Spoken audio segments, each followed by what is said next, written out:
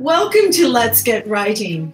I'm your host, Catherine Taylor, and we're coming to you live from Grand Falls, Windsor, Newfoundland. And please do let us know from where you are watching, because it's always fun to see how far a video on Facebook or YouTube can travel.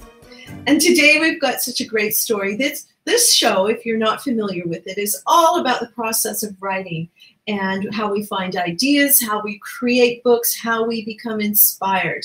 And I like to talk to people and find out what their journey in writing has been. And my guest today, Dr. Don Hodder, welcome to the show. Thank you for having me. It's a pleasure. For the second time, actually. Second time. For the second time.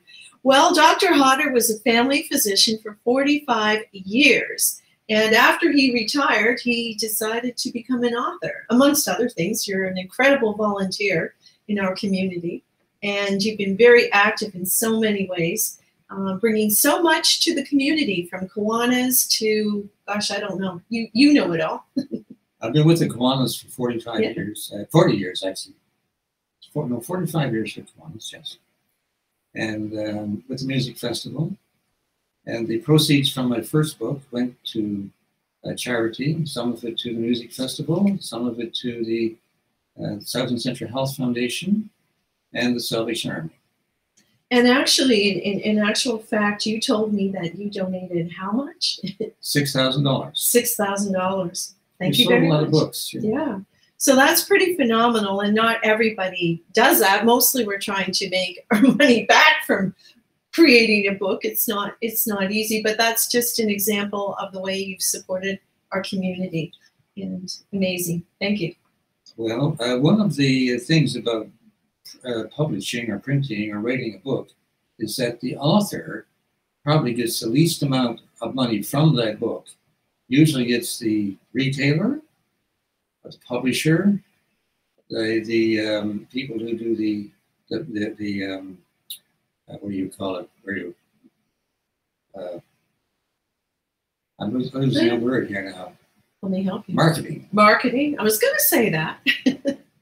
I'm 82 years old, and sometimes I lose a word. You're 82 years young, Dr. Don. You're amazing what you've done. I mean, after a full lifetime of working in medicine, and prior to that, you were a teacher. I've had a really good, interesting, challenging, and really fulfilling life. Yeah. And I think that came out when you chose the title for your first book, Follow Your Bliss. Follow Your Bliss is a phrase that I stole, actually, from an author that I read a lot of. This was John Joseph Campbell, who was an American writer. He was a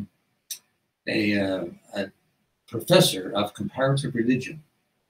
And comparative religion is one of the things that has interested me for most of my life. And one of the phrases he used with his students was, find out, if you can, what turns your crank. Mm-hmm. What would you like to do? What is your thing in life you'd like most of all?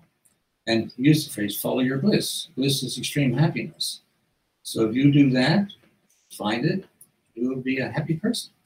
Yeah, simple words, and I think very true. I've always said it to my children, follow what it is that inspires you, and I've tried to do it myself. Thus, here we are doing this show, because writing and all about books is definitely bliss for me.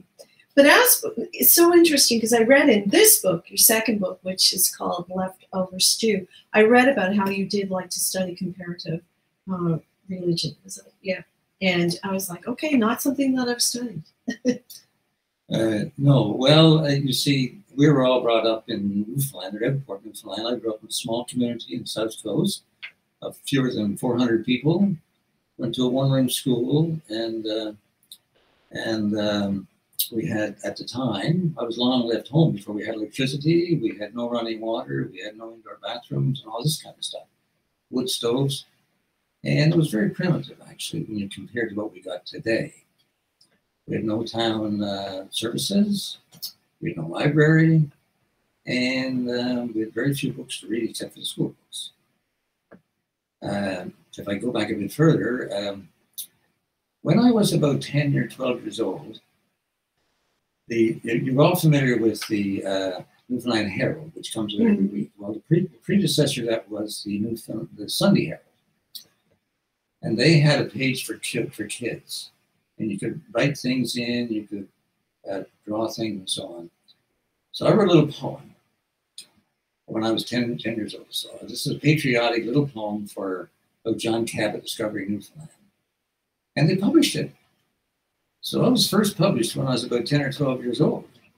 So this has been a lifelong passion. The other thing I had published in a church magazine when I was about 20, I wrote a poem for my mother on Mother's Day. And that's in my first book. Because there's a few poems in this book that you wrote as you were going along too. Yes. For your daughter, I think, was one. Yes. Yeah, there were. And so that was a poem about my mother on Mother's Day, and they've actually published that. And the other things that I published in Reader's Digest, little story that's in the book also, about how we wanted to get new windows in our house. And it had to do with abbreviations. And so I've been using abbreviations all my life, right? People don't go for an electrocardiogram, they go for an EKG, right? Right. But they don't have electroencephalogram, they have a EEG. So when the guys who were going to do the windows sent me a proposal, they said R, capital O, capital T, extra. So I said, now, what is that? So I thought it was some kind of a retrofit tax, right? Okay. So I phoned the guy, and he said, well, you know, in older houses, sometimes when we take the old windows out, we find rot. That's ROT, right? If we find rot, it's going to cost you extra. So anyway, I thought this was so funny. I sent it out to Reader's Digest, and they actually published it in 1997, I think it was, somewhere around there. And they actually sent me $200. Oh. So stupidity has its rewards. Well, it was a pretty cute story, actually. I think that's in the first book. Yeah, I read the first book when we had our first interview, and that's 3 years ago. That was 3 years ago in 2017. So if you want to see that, you can actually go back on YouTube, and it is there on my YouTube channel at Catherine Taylor TV. And then now we're catching up with the new book. But I want to just go back for a minute, because when I was reading in here, and you were telling about leaving for university, I think it was in 55, but you were like going from a community that had, like, your father had built a house in 52 and had not even built a bathroom or a space for a bathroom in it. So I'm reading this and I'm like, why were people living like this? Well, people lived like that forever. I mean, that's basically, one of the stories right here is about cleanliness. Yes, yeah, washing your hands and all this kind of stuff. Yeah. Well, I just finished watching a series on castles in Britain, and the story there about this duke who didn't believe in cleanliness, and his people had to get him so drunk they didn't know what he was doing before they give him a wash every few months, right? Mm-hmm. So the concept of washing your hands or having a bath or personal cleanliness was primitive. Yeah, and it's hard to imagine. I mean, I grew up here in Grand Falls, Windsor, and we had a lot of things, I think, that were not available because of the British influence and the way the whole town evolved. So I knew nothing of this. And so then after I read that, I went online and Googled, like, when did electricity come to Marystown in 1960? But it was so many other places before then. And yet people continued to live like that. And it made me think, why did they stay? Why did they stay there? That basically was the only life they knew. In some of these little communities, there were actually people who went in there, were born there, and in some cases lived their life there, and are died and buried there. Mm.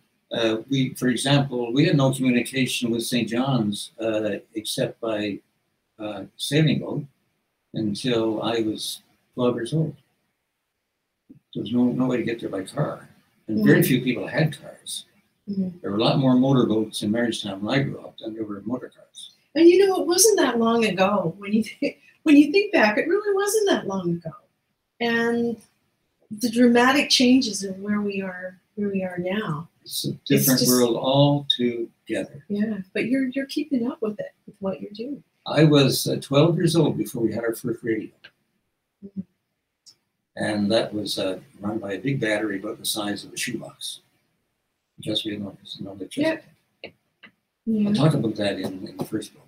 And you know, the thing about it, when you think we were isolated in many parts of Newfoundland anyway, and if you look at the size of the island, and then the size of the small communities, dependent on fisheries, mostly at that time, maybe logging. Was the railway through by then? See, the railway didn't touch us at all. We were 100 miles south of the railway. Right. I never saw the railway until I left home when I was 15 years old to go teaching. At 15. That's another story. Yeah, because I looked at that. I was trying to figure out your trajectory. So I went back. You graduated from at the age of 15, and you were teaching. And that was exactly the question. Was he teaching at the age of 15? Well, I was, because basically I was too young to go to university to learn how to teach. So they sent me teaching. Now, there's a quandary for you. Mm. But I went down to Birchie Bay in Notre Dame Bay came up to Goobies, got the train, went to Lewisport, got the coastal boat, landed in Birchie Bay in the middle of the night. No wharf there to climb down and get down on, so I had to climb down over in a rope ladder. It's in the book. In a rope ladder in the middle of the night in the dark, get Port of Dory, and be rowed ashore. And that's where I stayed from the fall until the next June. And we had no telephones. I couldn't phone home to my mother and say, I'm here. To write her a letter. We got the mail once a week. We've come some distance in the last 65 years. It's unbelievable, really, when you think of it. But look at the distance that you came. Let's just go back to you. I mean, you came from a community like that, which is just a perfect example of how it really doesn't matter where you come from. It's what's inside you, because look where you went. And then what did it feel like when you landed at Dalhousie? That was, what year was that? 1964. 64. I have had a wonderful life. And, you know, I give some of the credit, a lot of the credit actually, to my grade 11 teacher. I was the only person in grade 11. So sometimes when I'm with my friends, I say, thank you for coming back to my school reunion, because we're all here. We're all here. And that's 60, well, that was in 54. So that's 68 years ago. Yeah.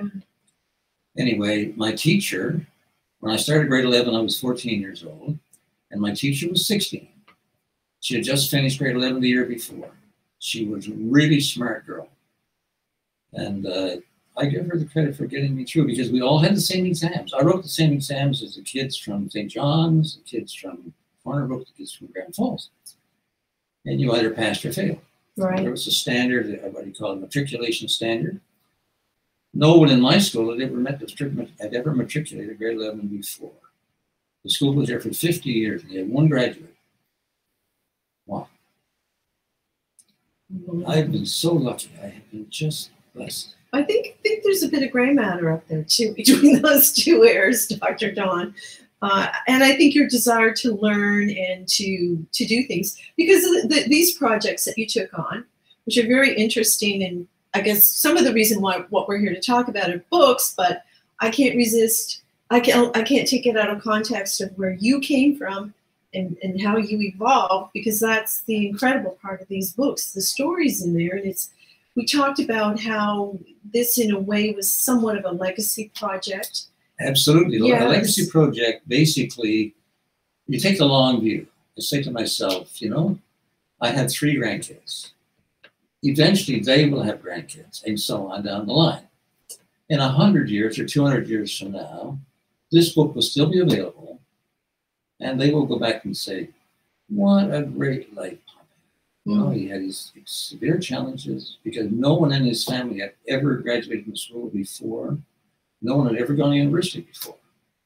And certainly no one had ever. I was the very first one in the community of what is now Marystown At the time, Marystown was separate from Creston. Creston south of where I grew up, a little community on its own. Certainly going to Lewisburg, you get these little communities that are now all part of 20, right?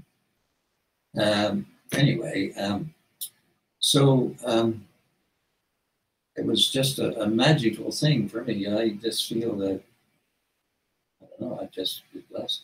Yeah. So blessed. Yeah, and you must have a lot of initiative and desire to accomplish things, to go from where you came from to be where you are today. One of the things I say is in the first book is that I was a teacher, a preacher, a carpenter, a healer of the sick, the sad, and the lonely, and a comforter, but I never walked on water. Always something to aspire to. Let me know when that happens. I'll be there. So let's go back to your books. The first one, and that's not, now if people want this, that's as an ebook, I believe. It's still available as a hardcover, softcover, and ebook at thefriesandpress.com or at amazon.ca /books. All right. It's still there. I checked it 2 days ago. Excellent. So anyone interested in that part of the history, and it is similar, it is almost like it's a time capsule. It just really... Well, it is actually. It is a time capsule. It tells my story, but in telling my story, I'm telling the story of... I'm telling the story of what happened in Newfoundland over the past 80 years. Yeah. Especially as affected rural Newfoundland. And then the story about the plumbing, you said the picture was in here. The outhouse over the wharf that eventually became a doghouse. Yes. Yes. That's in the book. That's in this book, but the story is in this book here. Now, the second book, basically, this is called Leftover Stew, and I got the idea. This is like a culinary metaphor. Yeah. Back to this. I started out here in my first book by saying, thank you for coming to my table of memories, right? With its bowls of blessings, platters of pleasantries, casseroles of kindness, ladles of laughter, tureens of trouble and tribulations, even its dishes of dissertation and discussion, all seasoned with sips of sorrow and silliness. There's a lot of alliteration in there. A lot of alliteration, yes. But it was a recipe. It was. Yeah. That's a metaphor. And with this one here, basically the idea is, in life, you sometimes cook a meal and you have more left over, you have a lot left over, so that's good for the next day. So in doing this book, the publisher said you got too much information, but it's going to be too big.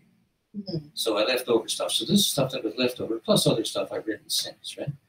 So I said, it's like a bowl of leftover stew, and there's your bowl of leftover stew. And I'll tell you, when I first saw it, I was like, oh, he's written a recipe book. Wonder why he's writing a recipe book. And then, of course... Strange enough, the very first story, and it tells the story of my sister Marie and myself. Oh, yeah. When we were about 10 and 12 years old.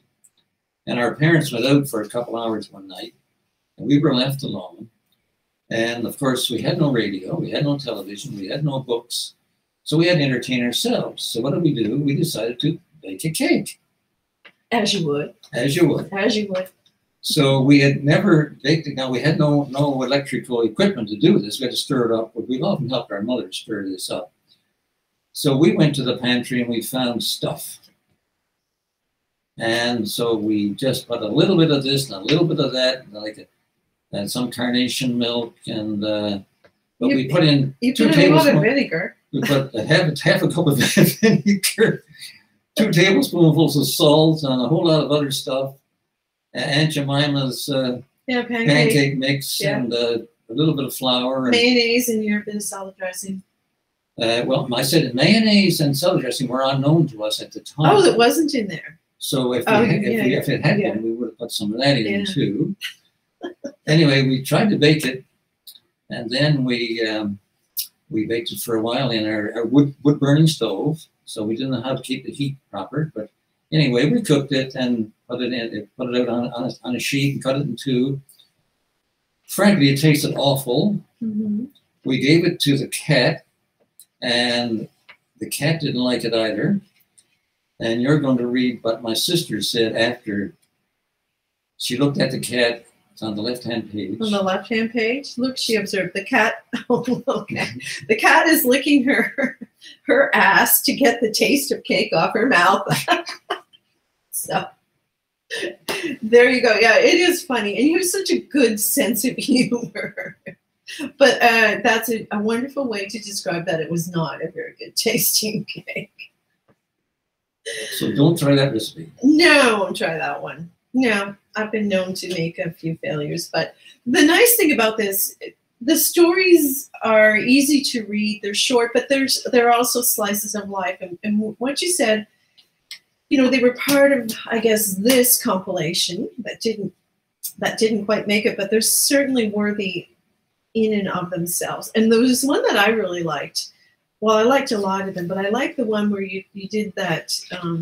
Imagine if a global village would be 100 people, and how that would break down. I found that really interesting. Yes. I stole a lot of this stuff, or researched it in various places, and the whole idea is, imagine that you're in a village with 100 people, but they're distributed according to the world's population of 7 billion, right? Mm-hmm. Well, you're going to have a lot of very poor people. You're going to have a lot of very uneducated people. You're going to have a lot of people who are struggling. And if you got an education, for example, you're probably one of the 2 people in there with a degree. Mm. Or whatever. Right? Which opened my eyes, because I didn't, you know, even though we live in this world and we live in this country, we tend not to always be aware of you know, how difficult it still is for so many people in the world. And that's what that story sent home to me. Like, what am I thinking? You know? You mentioned about water and sewer. Mm-hmm. And in 1870 something, the British Medical Association was celebrating its 150th anniversary. And they did a survey of their 200,000 or how many 100,000 members they had. And during that 150 years, surgery had gone forward, antibiotics had been discovered, and all kinds of things that was unknown 150 years before. And so they did a survey. And it was largely agreed that the most important thing that happened in that 150 years was clean drinking water, mm-hmm. and safe disposal of sewage. Mm-hmm. It saved more lives than all the antibiotics and all the surgery that's ever been done. And still, about 3/4 of the people on Earth don't have that today. It makes you want to, you know, we all want to do something about it. It's just such a huge problem. But in a small way, you can do something. Again, the sales from this book are also going to be donated to charity. The sales from this book are going to the community food bank. To the community food bank. Central food bank.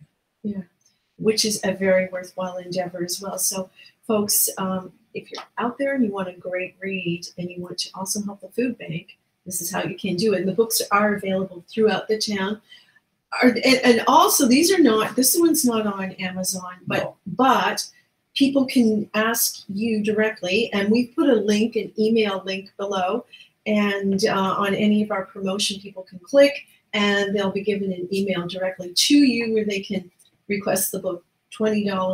$20 to buy locally at a drugstore, mm-hmm. here in town. $25, I will deliver them anywhere in Canada.